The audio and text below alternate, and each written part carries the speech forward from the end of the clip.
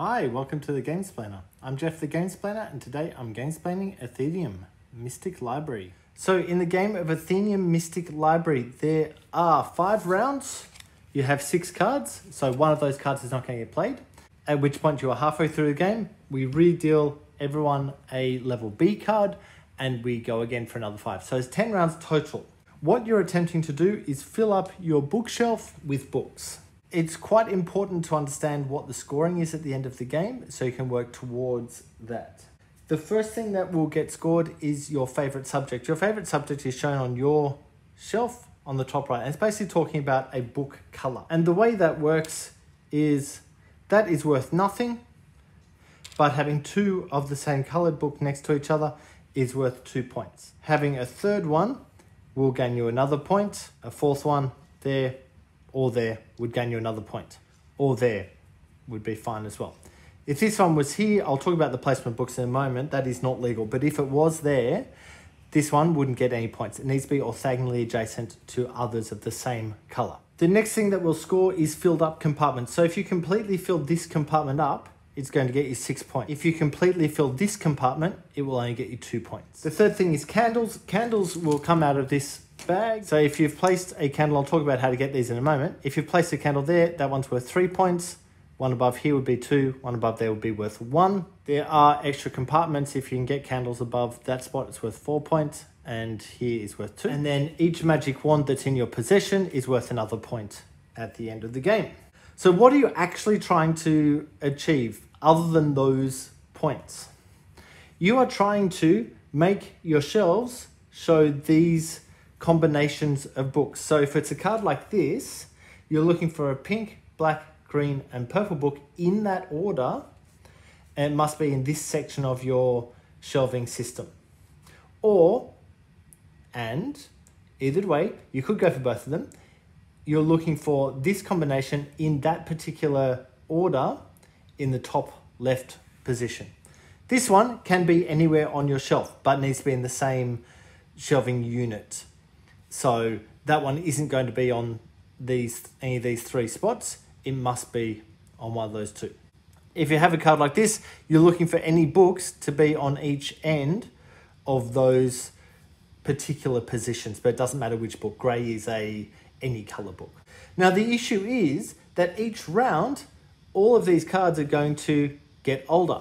So if you achieve one of them, so for example, he's achieved this one because he's got that exact combination, be aware that that is not fulfilling the combination. So he's achieved that, he'll put one of his wands on there, and then he would take the 6 points straight away. What's going to happen is these will get aged off the board. When this one gets delivered off the board, the wand goes back to the center, but it stays there to show that you've got that achievement. Any number of players can get each card, so there's nothing stopping multiple players from getting the same card. Just be aware of the aging thing. So if you're going after this, but you can't get that in the first turn, that card is going to age off the board at the end of the very first turn, which is 1 card only. Other things to bear in mind is when you're adding books into your shelving system, you cannot just throw a book there. It must be against the wall or against another book. You cannot put a book there, there, or there. Each book in the next level up must be against a wall or another book, and must have a book underneath it. So if that's what it looks like, this would not be legal. Now you notice me pushing these little things around. These guys are little spiders. What happens is once you have completely filled up a area, the spider comes off that location and you get a bonus. The bonus for a spider is marked up here on the board, but it's either 1 wand or take something out of the bag, which they're double-sided by the way, so you'll get to choose which side you wish to use, or take a book of any color that you wish, or take one of these. When you take one of these, you can only get 2 total, so it'll either go on this side or this side of your own shelving system, and a new spider gets added to that as well when you add that in. That symbol is for these guys as well. That is obviously a couple of books. You can put them anywhere you like. That is legal. You obviously could not put that up the top, but putting it there would be perfectly legal. This symbol allows you to move 4 books. which means that if this guy was purple, he's not, but if he happened to be purple, he might wish to move this book down here. So trading 2 books. Notice these ones are worth 2 because they're stuck together. You don't score these during the game, you only score them at the end because of that very movement. Now notice this tile had a picture of 4 books on. Some of them have different numbers, so 3 or 2 books. Some of these tiles have that symbol, which is just grab a wand. Some of the tiles have this symbol or coloured books, so that is a book of any colour that you wish. The other symbol that you may come across is that one. Wherever you see that symbol, that's a number of points added to the particular player.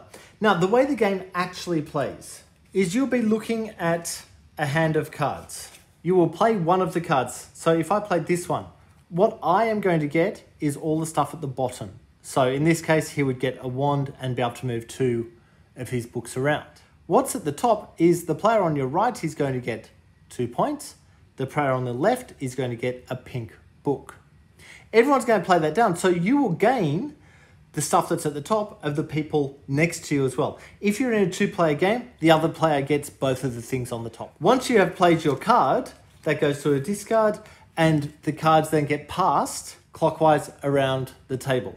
On the second half of the game, they're going the opposite direction. And that goes until you have all played 5 cards, so you'll have 1 card left to pass. That one just gets discarded.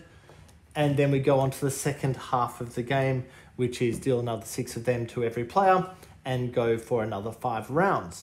And that, in essence, is the game. I'm going to leave it there. Please go ahead and watch my Gamesplay to get a feel for how the game actually plays. If you have any comments or suggestions, please write them below. If you have any games that you wish to be Gamesplained, please shoot me an email to thegamesplainer@gmail.com. Follow me on Instagram and Twitter @thegamesplainer to keep up to date with the games I'm playing. Subscribe to my videos to keep up to date with the games that I'm gamesplaining. And until next time, enjoy gaming.